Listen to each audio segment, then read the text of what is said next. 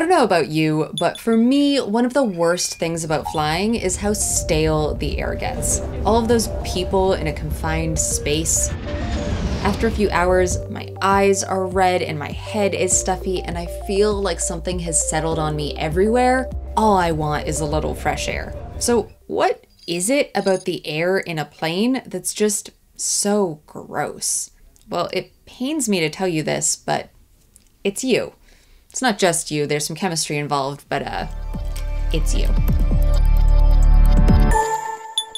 Your skin is constantly churning out fats and oils as a part of its normal functioning. Sounds a little gross, sure, but it's all part of keeping your skin moisturized and protected. These skin oils transfer from our bodies onto everything that we touch. In a high traffic enclosed space like an airplane, they're on pretty much everything. And they linger in unwashed fabrics like dirty clothes and upholstered seats and carpeted floors.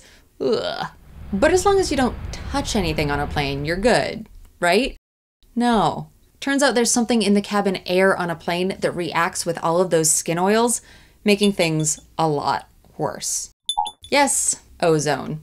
You know ozone. 3 atoms of oxygen bonded together, absorbs deadly radiation from the sun, allowed life to develop on Earth. Maybe it was going away, resulting in the apocalypse, but now is having a comeback. While ozone is sometimes our friend, like when it's 10,000 meters above us, if you get too close, that friendship becomes toxic. The ozone layer itself is actually diffuse, not like a shell, but more like a sparse fog. It varies a lot in size and shape depending on where you are and what time of year it is. Planes can fly pretty close to the ozone layer, some a lot closer than others. You do get fresh air on a plane, but when so-called fresh air gets sucked into the cabin from outside, some of that ozone comes with it. And ozone reacts with vulnerable tissues, like in your lungs and eyes. It readily oxidizes, that is, gives oxygen atoms to and accepts electrons from certain chemicals in your body, like proteins and fatty acids. That breaks them down, which leads to inflammation, sore or scratchy throat, dryness, shallow breathing, all of those symptoms I mentioned before. But scientists have also noticed some indirect effects of mixing ozone in people in tight spaces. In experiments where they simulated an airplane cabin on a 2-hour flight using real people, they found that ozone disappeared faster than people could breathe it in.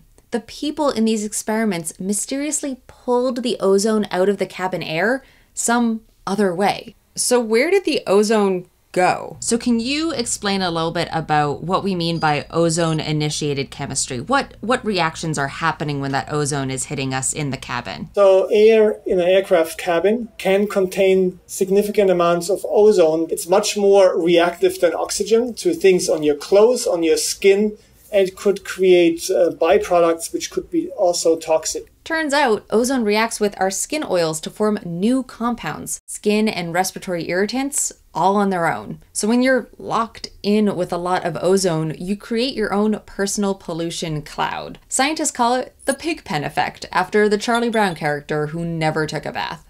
Take squalene, one component of skin oil. Its carbon-carbon double bonds make it susceptible to oxidation by ozone, which breaks this long molecule into shorter compounds with carbon-oxygen double bonds, carbonyls and dicarbonyls. These carbonyl molecules include aldehydes and acetone, which damage cells just like ozone. And remember how those skin oils get all over clothes and carpets and seats? Well, when some other scientists put some of these in an ozone-filled cabin instead of people, these are t-shirts that have been slept in overnight, they got the same result. Ozone down, gross stuff up. In other words, even without actual people on the plane, you still get the pigpen effect from all of the skin oils that people before you have left behind. Ugh. What we need is to not be around the ozone at all. And the best time to take the ozone out is before it gets to the cabin. The way to take it out on the airplane is actually by a catalyst that decomposes the ozone back into oxygen where it originally came from. That's where this metal shoebox comes in. So this little can here is an actual ozone converter. It's a catalytic converter, like the one in your car, that turns toxic emissions like carbon monoxide and unburned hydrocarbons into oxygen, water vapor, and carbon dioxide. Before outside air winds up in the cabin, it runs into the converter. Inside, the air passes through a mesh of honeycomb-shaped passages. The mesh is coated in the catalyst itself, usually a transition metal-based compound, which grabs one of the oxygen atoms and pulls it off the ozone. The two remaining atoms, now breathable oxygen, head to the cabin. When another ozone molecule drops its extra atom, the two lone atoms make another O2. So every 2 molecules of ozone from the outside air become 3 molecules of oxygen gas. And this all happens with the air rushing through at 40 miles per hour. You have milliseconds of time for the ozone molecule to find that catalyst, react, and for the oxygen to leave again. The thing about catalysts is that they don't participate in the reaction, they just facilitate it. So they never get used up. A catalytic converter lasts for thousands of flights before it needs to be replaced. But not every plane has one. One reason is weight. The more dead weight you put on an aircraft, the more fuel you use to go from point A to point B. Smaller planes can't take on the extra kilograms without a hit to their fuel efficiency, which spikes carbon emissions.